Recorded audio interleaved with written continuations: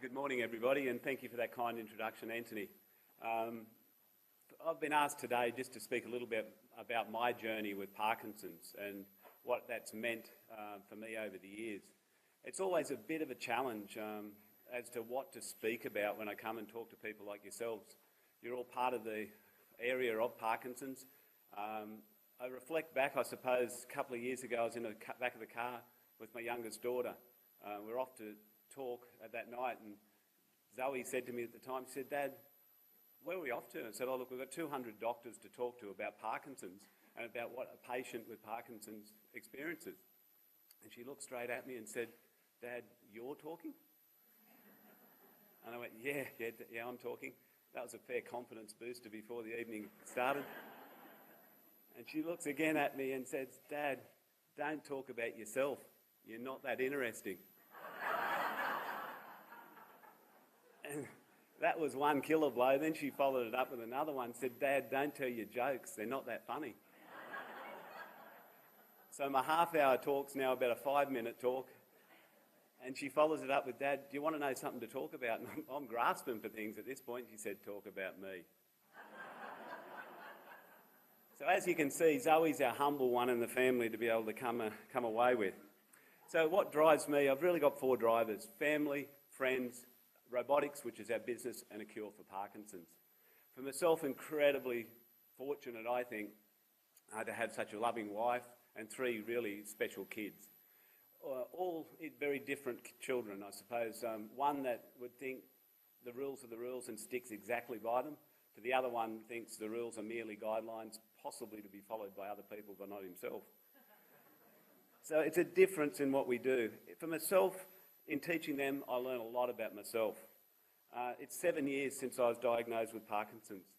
5 years since we set up Shake It Up to be able to make a difference in how to fund Parkinson's at places like right here at the Garvan, who had 3 grants with ourselves and the Fox Foundation.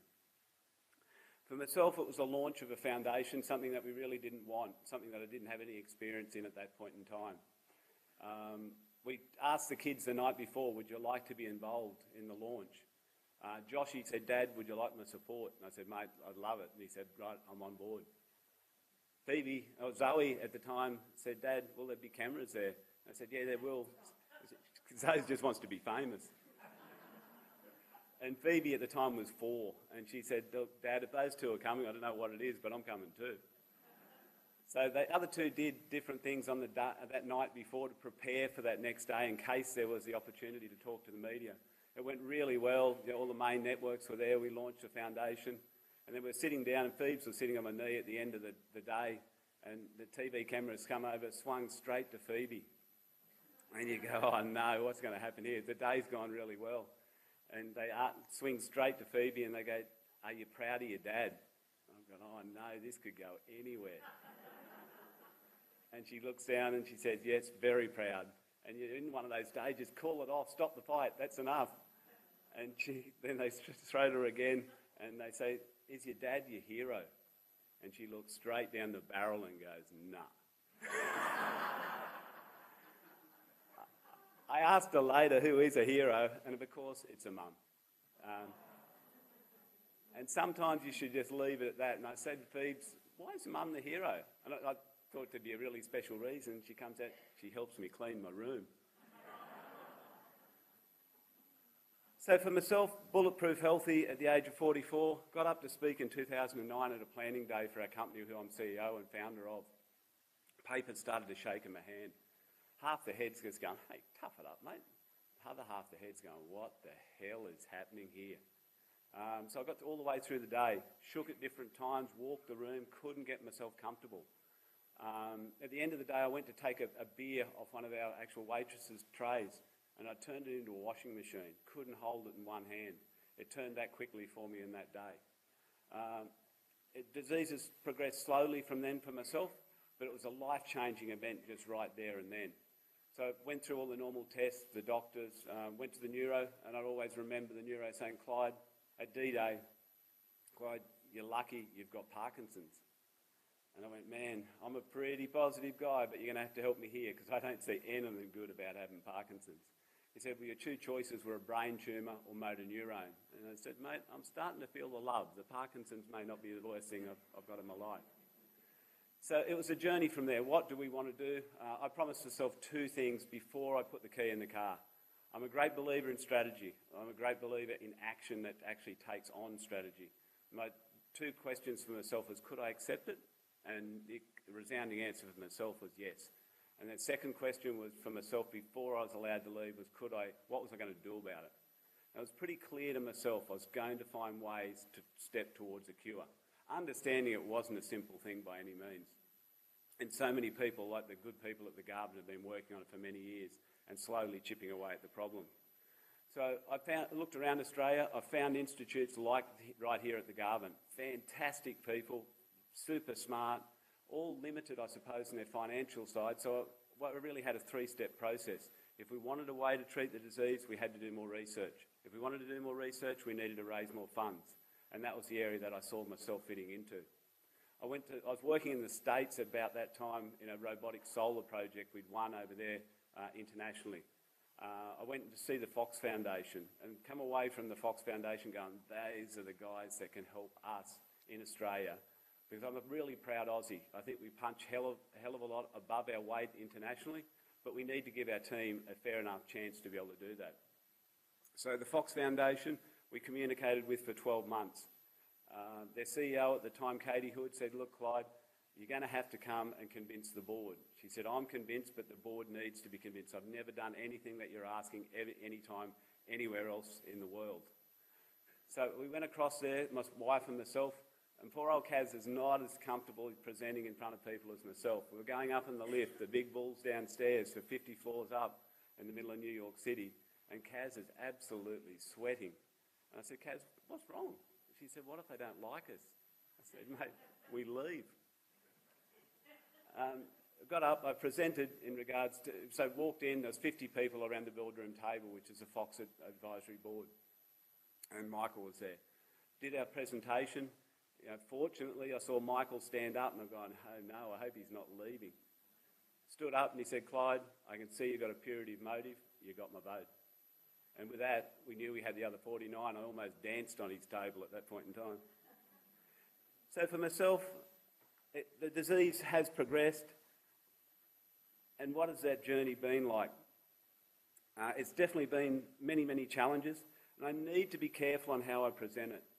For myself, I've always been very fortunate. From an engineering background, it's about what issues do we have and how do we resolve it. And a very, very good problem solver. I've been taught by very, very good people. But other people don't have that in their life. And it's to those people we owe real hope, not false hope, when their life stands still, as it does to many people with Parkinson's. What have we achieved in that period of time? In the 5 years, we've got 5.8 million committed to research right here in Australia, partnered with the Fox Foundation.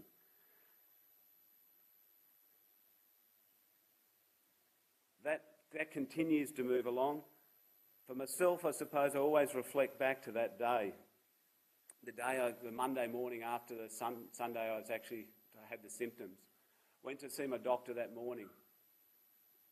Saw him, and I was realistically there for a short hit and spin meeting, find out what the issue was and move on. When he went through the actual symptoms and we went and did all our normal tests, which you'd be all familiar with, he had that "oh no" written all over his face. And he said, Clyde, I need to refer you to someone. And he didn't want to tell me what. And I said, look, Doc, just hit me with what it is. He said, Clyde, you had all the symptoms of young onset Parkinson's. And that didn't really worry me at the time. I said, yeah, that's all okay. Tell me what we're going to do about it. He said, Clyde, there is no cure. And that was a bell ringer for myself at that point in time. So I said, look, can you spend 5 minutes just to teach me and tell me what does it mean to myself and going forward? I remember looking at his screen in regards to, look, what does the disease mean? And I need to make sure this is Clyde's view of the world. It's not the general view of the world. I remember walking through those areas, and the first one was actually tremor. And the way that presents to myself, if you remember back, I'm a problem solver. What's the issue? A tremor for myself. I said, geez, when I go to the pub with my mates, I'm going to have to buy pints now because I'm only going to have a middy by the time I get it back to the table.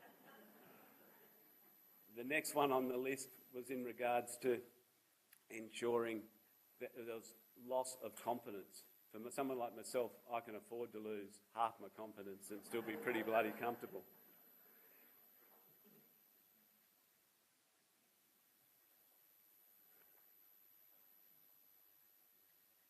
Sorry, I just lost my way a little bit there. It's one of the things that really pisses me off about Parkinson's. It's that short-term memory lapse. I could start a conversation at any point in time in my prior life and always be confident I have the answer at the end of it. In Parkinson's, you miss it, and you miss it by those few seconds that are horribly valuable at times like this. So thank you for actually being kind and sharing it with me. What makes my symptoms worse is cold, tide and pressure.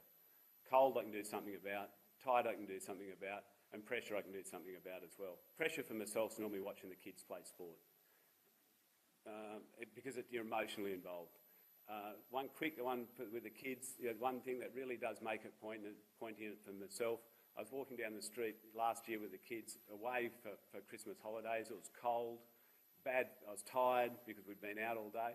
I was holding Phoebe's hand and I started to shake, and Phoebe pulls on my finger and says, "Dad, Parkinson's." And you look at her and go, "Yeah, mate, Parkinson's." And she walks about 50 metres down the road and she pulls my finger again. And I looked down at her and she said, "Dad, I hope they never test me for Parkinson's." And you go, "Oh man, where's this going? Suck it in." And you said, "Ask good questions, get good answers." I said, "Phoebe, why would you ask that?"